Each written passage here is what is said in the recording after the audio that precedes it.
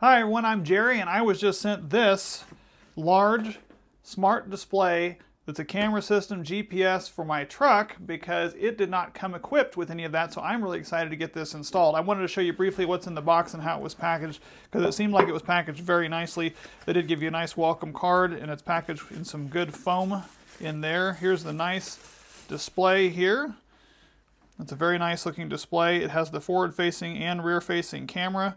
That's a 4K forward-facing dash cam, and it has a 1080p rear cam that's out the back. But in the box is everything you're going to need to install this, including mounts that are optional, tools to tuck the cords back in place, and all the cords that are required to run for the USB and the rear camera. So I'm going to go out there and get it installed, and then I will walk you through all the features.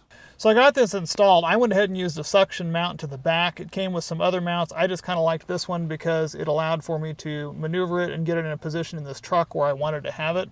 It is a touch screen, very sensitive, very easy to use. If you want the camera, got that. It's your front-facing camera. If you want your rear camera, you either have to put your car in reverse, it will automatically go to the rear camera, or you can just swipe over like this. There's the rear camera, very clear picture on the rear camera. If as you are driving you want to see both cameras, maybe you're towing something, you can swipe it that way. You've actually got both cameras there, which is nice. You can get back to your home screen by pushing that. You've got all the features for Android CarPlay, Android Auto.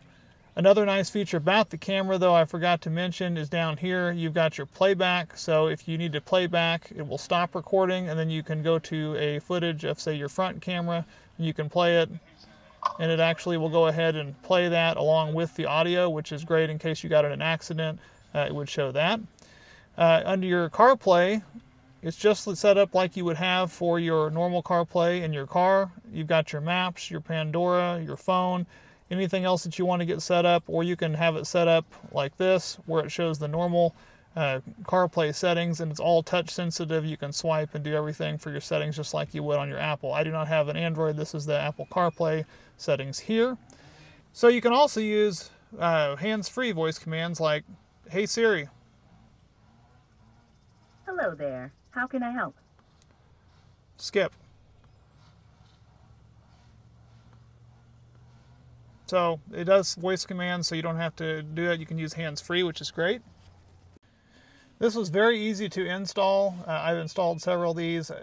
One nice feature too, I'll mention, whenever you're ready to leave, you can disconnect this like this out the side, and by pushing on this top piece here, it just disconnects this, so you can take this with you in case you were concerned about it being stolen, and it easily snaps right back in place. It's really a nice product and a great clear screen.